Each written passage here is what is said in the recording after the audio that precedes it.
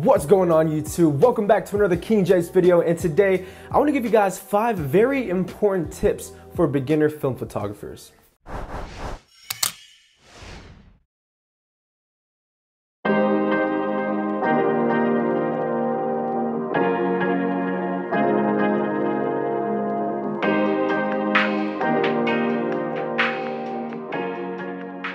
Now, when I first started shooting film, there was already tons of information on film photography, but there were never little tips and tricks that really help out in real life situations.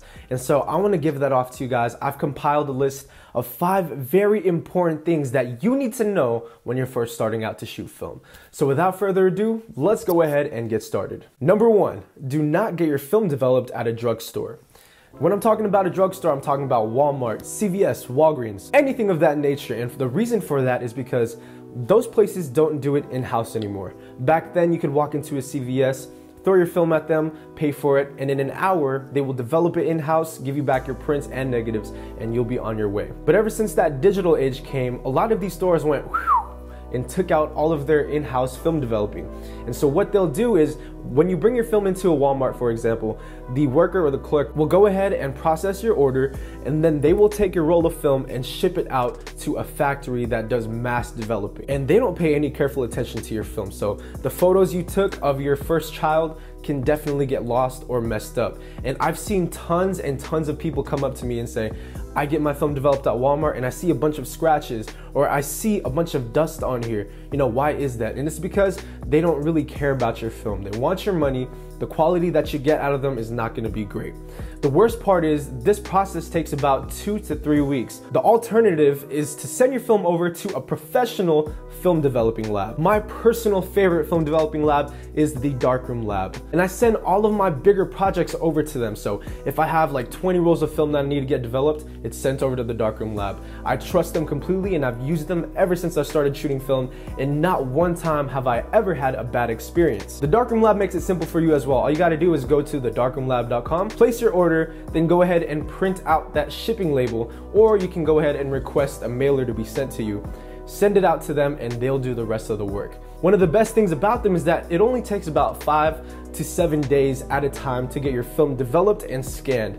And they also upload it to their online gallery for you to download instantly right after your order is processed. So no more waiting 2 to 3 weeks for crappy results. Send your film over to the darkroom lab, give them about a week, they will process your film professionally, and you will get your scans back immediately. Number 2, shoot primes, not zooms. Now, prime lenses, if you guys didn't know, are lenses that are stuck at one focal length. Prime lenses come in all different focal lengths. They make a 24, 28, a 35, 50, 85, 90, you name it. You can find a bunch of prime lenses out there. The first advantage of a prime lens over a zoom is the form factor. You guys can see these prime lenses are typically smaller than a zoom. And so that means you're gonna be able to take your camera to more places, and that'll mean you're gonna take better pictures, and overall it'll improve your photography. Now, because you're stuck at one focal length, you don't have that luxury to zoom in and out, and this is gonna make you work as a photographer. The biggest advantage of a prime lens over a zoom lens, though, is that these things are noticeably sharper than a zoom lens. Also, prime lenses have larger apertures. This one is a 50mm 1.8. Some prime lenses go down to 1.4, 1.2, and I've even seen a prime lens that goes to like 0.95, which is insane. Now, aperture is the diaphragm inside of the lens that allows light to come in. And so with a larger aperture, you can shoot more low light photography. Maybe you want to take some night portraits, or maybe you're out in the dark trying to shoot some street photography. Get a prime lens with a big aperture and you'll be set. Also, larger apertures will allow you to get that nice bokeh. But if you like that creamy, shallow depth of field, what I'm talking about is that background blur that you see in portraits. Get a prime lens with a larger aperture and you will be satisfied. Number 3, store your film in the fridge. Now, you guys might be thinking, whoa, JP, you are crazy, man. Why would you want to store your film in the fridge? But if you ask any film photographer that's been doing this for a while, they're pretty much going to tell you the same thing. Store your film in the fridge. Now, before you go all wacky on me, the reasoning behind this is simple. That film strip that we see protruding out of the film roll has an emulsion on it, and that's what captures the light.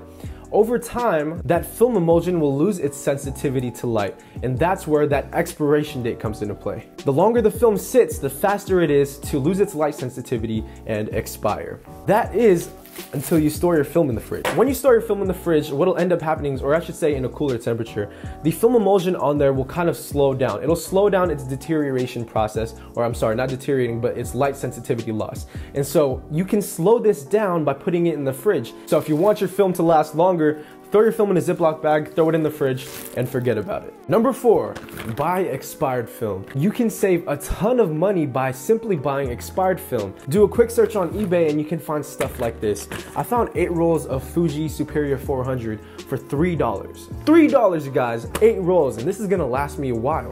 Now, like we stated in the last tip, storing your film in the fridge will help it last longer. So when you're going out to buy expired film, make sure to ask how the film was stored, or maybe observe how it's stored. If it's at a Walmart or if it's at a store and it's unexpired but it's on the clearance rack, you know, if that Walmart is generally a much cooler Walmart, buy the film. There's a chance that it's still good. Keep in mind though that any film that expires within that first year will generally still be fresh. Anything past 3 to 4 years, you're gonna kind of want to keep that in mind. And anything definitely past 5 years, you want to make sure that it was stored cold. And also anything past 5 years, you're gonna want to compensate for that light loss.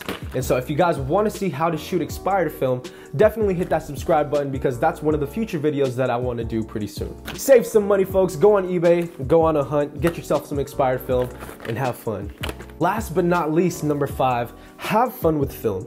Film is a medium overshadowed by digital, and not a lot of people do it anymore. And overall, if you aspire to be a good photographer, film will teach you a lot of things digital can't teach you. One of them being to limit yourself to a number of shots per roll. And so you really have to hone in and focus and slow yourself down, because you don't want to waste your film. It's a beautiful experience that should be enjoyed. So once you buy your camera, once you buy a lens and buy some film, go out there, go on road trips, go to different places, bring your camera with you everywhere and capture your world on film. Sad fact is, film was a dying art form, but with the resurgence of it, you're starting to see a lot of people, a younger generation like me, millennials, pick up a film camera and start shooting. Remember folks, positive vibes and film. So that's gonna wrap it up, you guys. I hope you enjoyed the 5 very important tips beginner film photographers should know. If you guys have any tips that you feel like I left out and you want to contribute, leave a comment down below and let us know exactly what's on your mind.